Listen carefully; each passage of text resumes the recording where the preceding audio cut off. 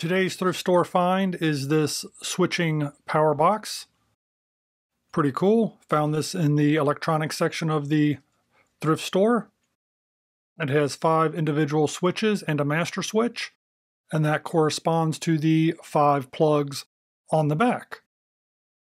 Pretty cool so far. The cord is in excellent shape, no frays. As you can see there, that is $5 as is, but at my thrift store, everything is always half price, so I picked this up for $2.50. So here's a close-up of those front switches. They were originally labeled auxiliary 1 and 2, printer, monitor, and computer, and then you have the master switch there all the way at the other end. But obviously, I'm going to use it for a little bit of a different setup. We'll get it all hooked up to some things we got laying around here, and let's see how this thing works. So this is the basic setup on my studio desk. Please forgive the little Raspberry Pi Zero there up in the front. I'm working on a project for that. But as you can see, we've got the master power on, and I've got the what's labeled monitor 1 on. I'm running that to the Raspberry Pi 4 back here in the back. And hopefully you'll be able to see that the light's on there and everything is working just fine. Flip it off. The Raspberry Pi goes off. Flip this one on here.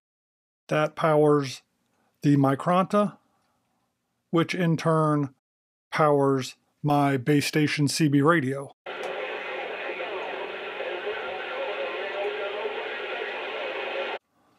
So that's pretty cool. I'm going to be able to hook up all my different power supplies through this, and then probably multiple Raspberry Pis through this as well that run different things here in the studio. And overall, for an investment of $2.50, I gotta say that I'm very happy with the way this is working. All of the switches work across the board, all of the plugs work in the back. I guess I could crack it open if I really wanted to and check the soldering on the inside. I don't think that's necessary because right now everything's working. If anything fails, it's got to be a pretty basic setup inside of there. Nothing more than a glorified power strip, so it would be really easy to fix if it comes to that. So here you can see I've doctored it up a little bit.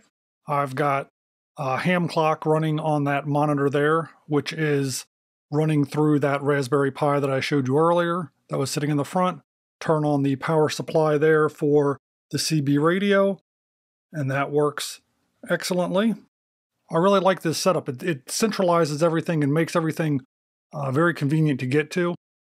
I've labeled some of those switches there with some of the different things that I'm running to them.